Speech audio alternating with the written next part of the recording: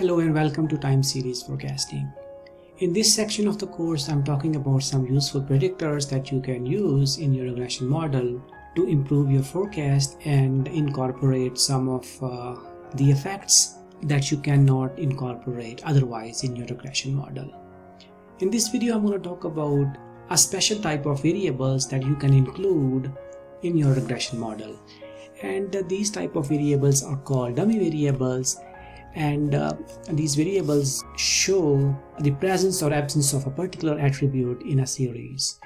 And normally we model these variables as binary variables, taking the value of either 0 or 1. 0 shows the absence of that attribute and 1 shows the presence of that attribute in a series. For example, we may include a dummy variable for gender equals male in our regression model, and then we have data for various male and female subjects. For each case, we will ask question whether the gender of this person is equal to male or not, and accordingly we will code these attributes to either 0 and 1. For example, we will code the first person as 1 because this person has the attribute, that is, this person is male, and for the second person, because this person is female, we will code it as 0. Again, these variables show the presence or absence of any particular attribute in a time series. Now, there are various uses of these dummy variables in time series analysis.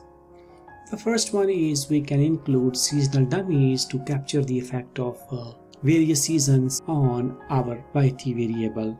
Similarly, we may have some outliers in the model, and if we have an outlier in the model, rather than dropping that outlier from our analysis entirely, it is useful to keep that outlier in the model and model it as 0 or 1. That is, whenever there is an outlier in the model, we will model it as 1 to show that this observation is an outlier and 0 otherwise. Similarly, we can model other events like public holidays, trading days, etc. using a dummy variable. But here my main emphasis will be to talk about seasonal dummy variables, and I will show you their usage in the next video. Alright, I'll see you in the next video. Bye bye.